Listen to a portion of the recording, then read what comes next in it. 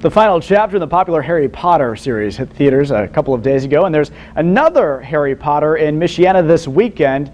Let me explain. Actually, his name is Harvey Potter, and he's the face of a film spoof on the famous Harry Potter film series. The spoof film had 3 showings around Michiana this weekend, including one today in South Bend. One of the brains behind the spoof is actually a professor at IUSB, and he says that he hopes that this film will encourage others to be made locally.